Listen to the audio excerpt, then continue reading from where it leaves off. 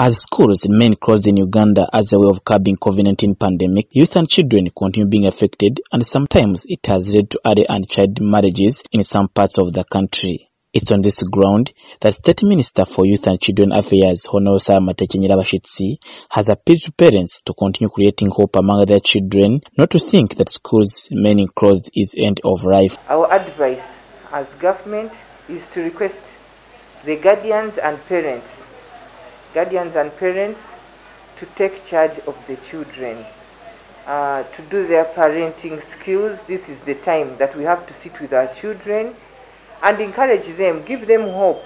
It is not all lost. We know that tomorrow or the other day, this COVID is not here to stay.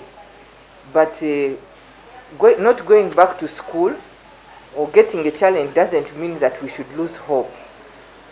We have hope that our children will go back to school, and it will be us, the parents, now to create that hope with our children, the guardians that are there.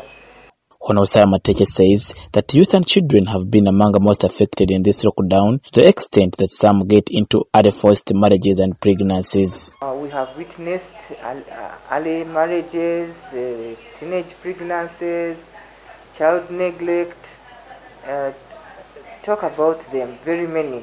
Most of our youth and children have been really affected. Minister also appealed to the community to be vigilant to children to protect them from messing up. The community, to know that something is wrong to one of our children, and we come together and we make sure that our children are not derailed to go to the wrong ways.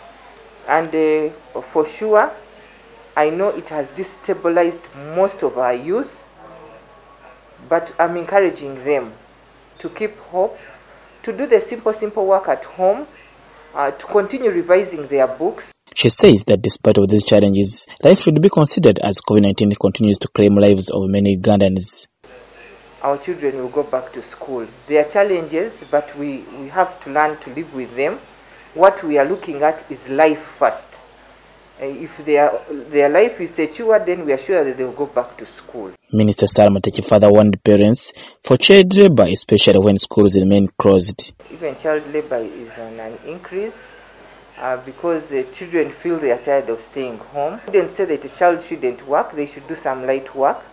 What is not good is giving a child hazardous work which will disorganize him mentally, socially, and at the end of the day can even be harmful. She says that child labor is increasing, and those found involved will be dealt with upon according to the law. I do not support, and our law does not support that, and it is against the law. And even the light work I'm talking about for children is light work which they are not going to be paid for. Because now if you begin paying a child, you're going to derail this child from continuing education. So whoever is doing it, it is really very wrong, and for sure the law will catch up with you in case you are caught. Julius Mumza, Dream TV News.